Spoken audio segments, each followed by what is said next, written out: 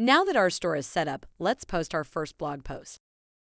If you're not entirely sure what to actually write, you can check out our supplementary resources linked in the video description for guides and training on how to write content that is engaging and search engine friendly. As learning an art form like this is its own can of worms. Turning back to how to post your blog posts, this is probably where you'll spend most of your time in your Shopify store.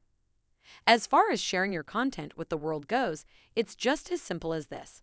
From the Shopify dashboard home, go to Online Store, then Blog Posts. Then click Create Blog Post. The editor has all the creature comforts you would expect to see in any good text editor. You can save your progress and come back to it later by saving with the visibility of the post set to hidden. You can add feature images, and you can tweak how your post is shown in search engines. Once you're ready to publish your new post, make sure to set the visibility to visible and save.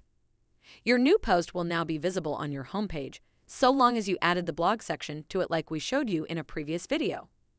We'll have a link to it in the video description. And there you have it. Your content is now available for everyone to see.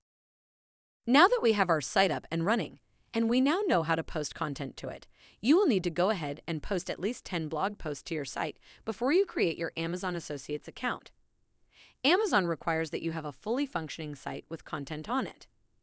You will need to provide details of it during the sign-up process, and they will definitely check to make sure that it's a real site during the application process. This is also a good time to purchase a domain name for your site, so you can get rid of the pesky Shopify branding and the current domain name of it. Your site is also going to be far more likely to get accepted by the Amazon Associates program if you have your own domain, and it's going to save you the hassle of telling Amazon later that your domain name has changed. You can purchase a domain following the guide in the video description.